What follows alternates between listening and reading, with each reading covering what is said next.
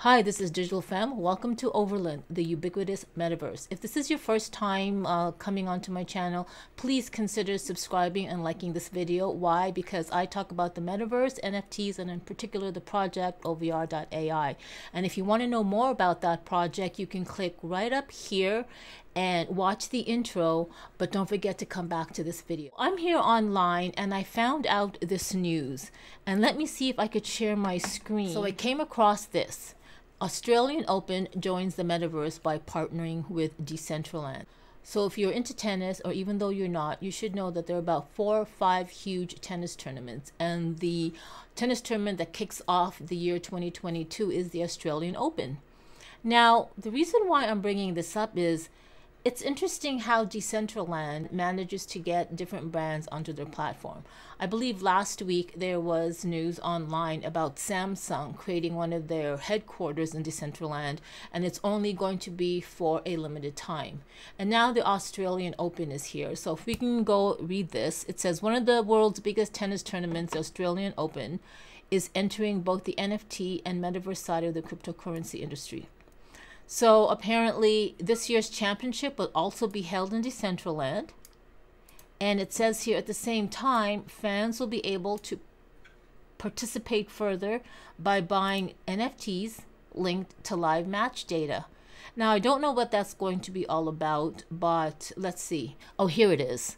Owners will also receive an airdrop with footage of the point, virtual wearables, and other benefits in the future. Okay, so the organizers of the Australian Open and Decentraland are creating some kind of utility with these NFTs that they're going to be putting out. Interestingly, it says here that the non-fungible tokens will be tracked by the same technology employed to judge the matches in game points. Wow. And apparently the NFTs, which are called Art Ball NFTs, will go on sale January 10th, which is probably happening in a few hours because it's going to be morning in Australia, while the Australian Open Decentraland event goes live on January 17, which is the same day that the championship actually opens, which is the same day that the physical tournament actually starts. So who else partnered with Decentraland? Ah, here it is.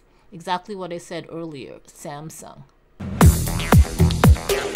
So the reason why I'm bringing this up is because I'm really amazed at how Decentraland does it. Is it because Decentraland is well known and the Australian Open reached out to Decentraland? Or is it that Decentraland has an awesome marketing team and reached out to the Australian Open?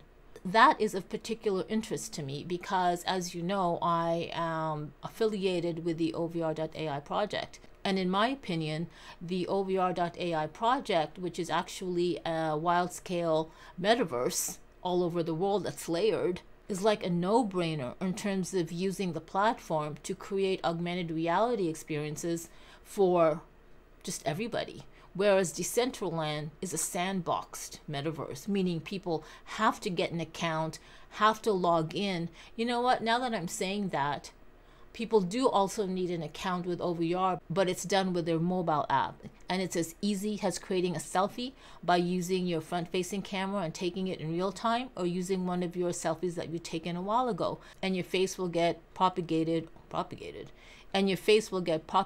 on an avatar. And with your avatar, you can already log on to the augmented reality created rooms that artists have made or other augmented reality experiences.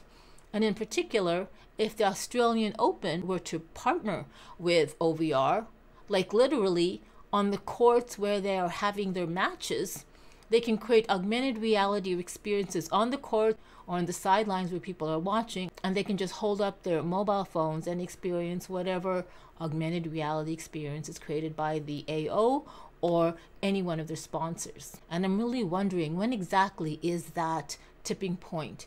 And by tipping point, I mean the tipping point in where other brands are going to start to realize what OVR is. Now, I know that I'm opening a can of worms, because if there's anybody in the OVR metaverse watching this, it's going to get them frustrated, knowing that there are brands partnering with Decentraland and or the Sandbox, and they're wondering, why isn't the OVR marketing team doing anything. And all I can say is things are in the works. So obviously, the fact that the Australian Open is partnering with Decentraland, and this just didn't happen a month ago, a week ago. This probably happened over a year ago, and these things have to be planned out. So the most logical thing that the OVR marketing team is going to need to do is to start reaching out to these events or organizations like a year in advance. And you know what? Because I've already created a list of that, I might as well just get started emailing. Anyway, if you like this video, go ahead and give it a thumbs up, and don't forget to subscribe to this channel, because I will be talking about metaverses, NFTs, augmented reality, and most in particular the OVR.ai platform. So wherever you are in this world, have a great day, have a great night, and see you in the next video. Bye!